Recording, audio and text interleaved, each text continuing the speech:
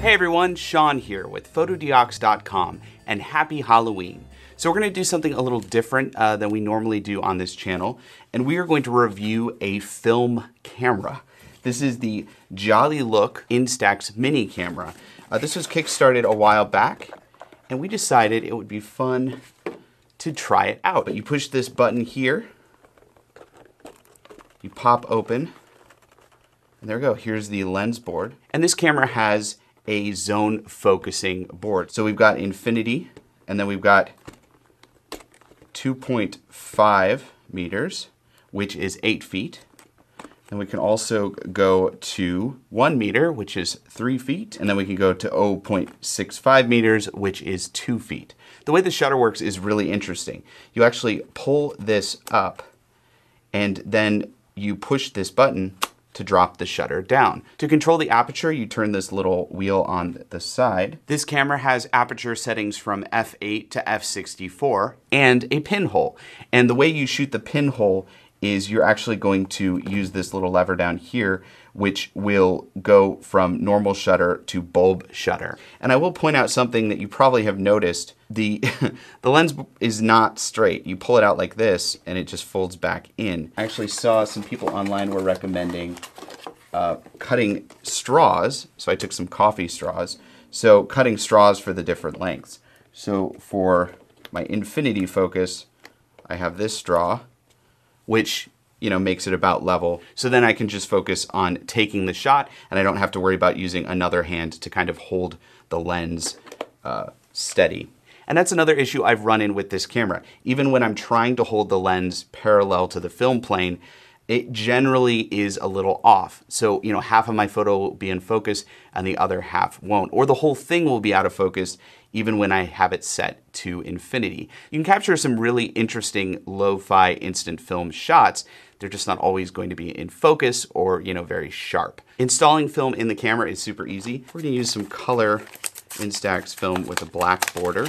Then you're gonna wanna make sure that your yellow dot is lined up with the top of the camera right here, because that's where the film comes out.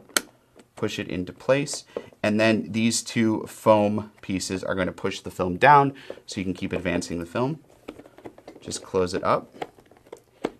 Because this is a cardboard camera, pieces are going to maybe stop working quicker than you want them to. I mean, I've only had this camera for a couple days and already I'm having to tape it. But hey, you've got tape, you might as well use it. So first we got to get out the dark slide, because Instax film has a dark slide to protect it from light. And we're just going to crank it out like this, turning it clockwise. Here we go. And they tell you to crank till it's almost out. There we go. Okay, we have the Instax film loaded into the Jollylook camera. Let's go shoot some portraits with this amazing little cardboard camera and Fotodiox lights. So we've got 10 shots in this roll of film, and we're gonna shoot a couple outside. Here are a couple photos we captured. And like I said before, it is really hard to focus this camera. Okay, next we went into our studio and we set up a little 3-light setup with our new Skyfiller LED constant source lights. These are wonderful lights for video and photography. They're beautifully diffused, they're powerful, and using constant source LED lights like our Skyfiller 3-light kit is essential when you're shooting with a camera like this, a cardboard camera. It has no sync, so there's no way to sync it with flashes. So when we shot our portrait, all we had to do was set up the lighting, meter it with a light meter app, and then we were ready to shoot, and we knew that we'd get exactly what we saw in front of us. So constant source lights are really essential when you're shooting this kind of experimental instant film photography. Okay, that was a quick look at the Jollylook cardboard Instax camera. In my next video, I'm actually going to dismantle this camera and turn it into an ultra wide angle Instax mini camera, so stay tuned for that.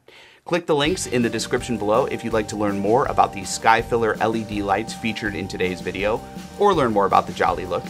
Click here to subscribe to our YouTube channel for more videos like this one, and click here to see the video where I destroy this little guy and turn him into a Frankenstein monster pinhole camera. I'm Sean with Fotodiox.com, and happy Halloween.